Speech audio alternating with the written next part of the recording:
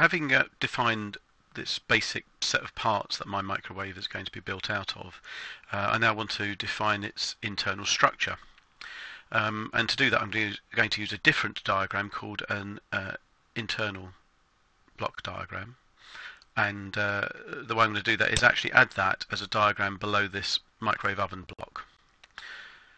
So I've clicked on the microwave oven block, and I'm going to right click and add another diagram.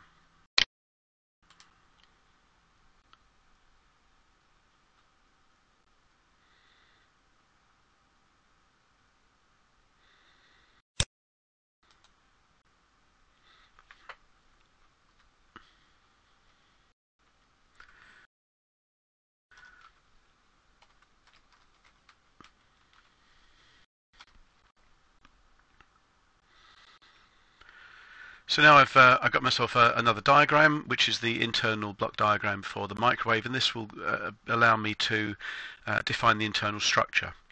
It shows the container here, which is the microwave oven itself, and the first thing I'm going to do is make that a little larger.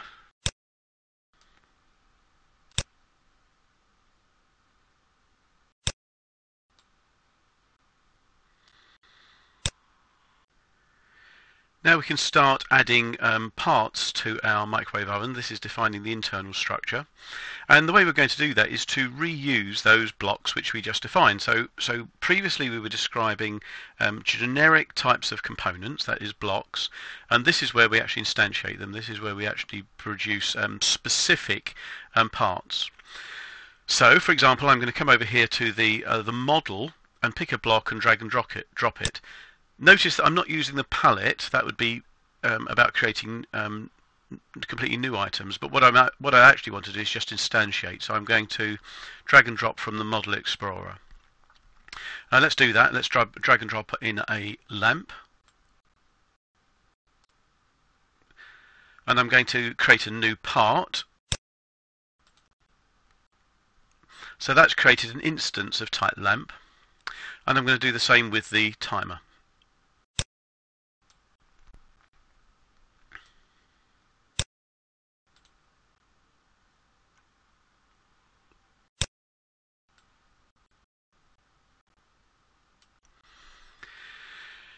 Now you'll notice that the ports which we previously identified, the flow ports, that is the interfaces on there, are not showing. What you should be able to do at this point is right click and just display those ports. However, on this version of Papyrus there is actually a defect, there's a bug, and that isn't working. That's annoying. It was working on a previous version, no doubt they'll fix it again, but on this specific version it's not working. Let me show you how that should be possible to do that.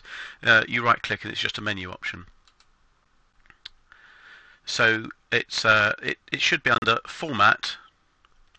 filter and show hide contents, or you type F4, and what should happen at that point is it should reveal any internal contents on that particular part and its ports.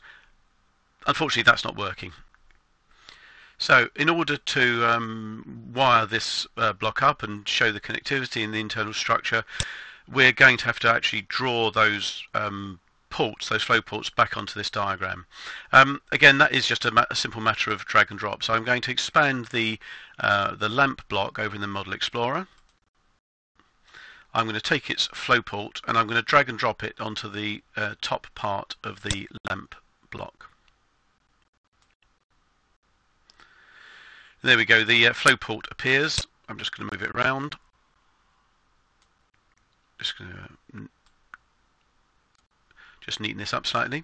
I'm going to do the same with the timer.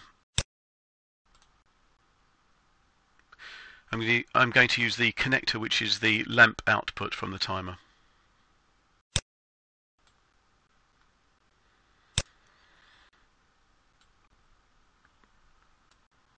So I've dragged and dropped that onto the diagram, and you can move these labels around a little bit to neaten it up.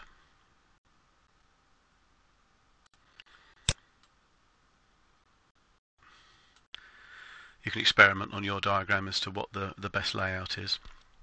I suppose the good part of this is that you can't get it wrong because at least the model does maintain consistency. So if I took that lamp flow port and tried to drag it onto the timer, you can experiment with this, but you'll find that doesn't work.